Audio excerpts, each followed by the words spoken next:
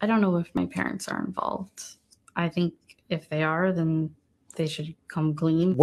Was Brian with you on September 1st? Did he come to this house? Yes, he came to this house with my parents in their Mustang, not the van. I did not know that he took that van back. I found out the next day with everybody else. We are just as upset, frustrated, and heartbroken as everybody else.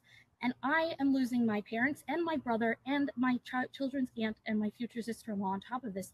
And you're not helping. Why your parents? Why your parents? You're talking about Christmas. They're not talking to us either. Why aren't they talking to you guys? If I knew, I would say.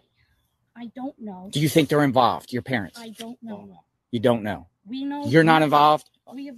All right. What's up, people, man? Now, listening to the sister finally speaking up and opening up about what she knows in this situation, what she doesn't know, and what's not clear, and what's not being spoken of with her. She's being kind of closed out, and it starts to open the door to the possibility of these parents being involved and possibly helping their son to discard the remains of Gabby, knowing Gabby was dead. Did they travel out there along with him? Being now it's revealed that the kid flew back out to Florida. Sorry about that. I'm not involved in it. And then returned out there. Or was he driven out there by the parents? And then they found a place to discard her out there in that Teton National Forest. It's some sinister stuff going on, and the fact that the parents immediately hired the services of an attorney who was doing everything to keep the family within their constitutional rights of not speaking to anyone, staying away from everyone, hiding their child.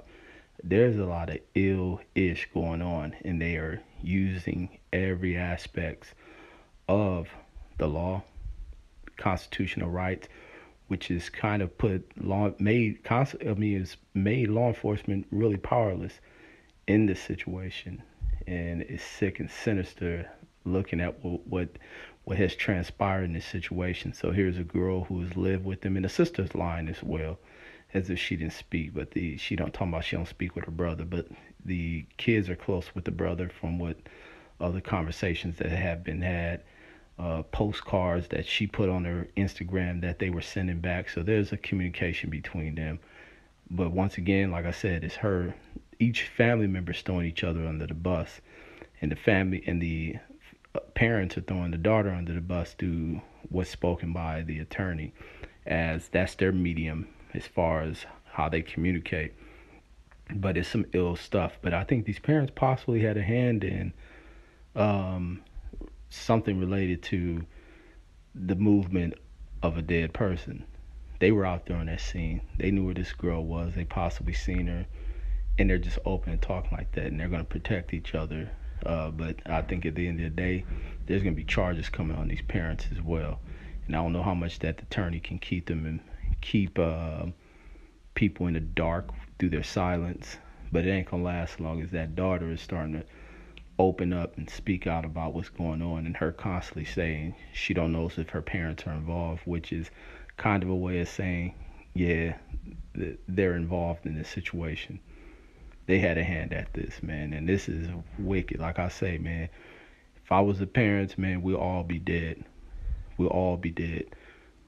Drive a oil tanker through that mug with a cigarette in my mouth as we explode. Because y'all ain't living. Y'all want to keep secrets. You're going to die with them. Or maybe I'll just blow it up and run the hell up out the truck. But face my time sitting comfortably in the cell with every vision, with a smile on my face of what I did to these old rotten parents. But that's all I got. Catch you on the next one. Peace.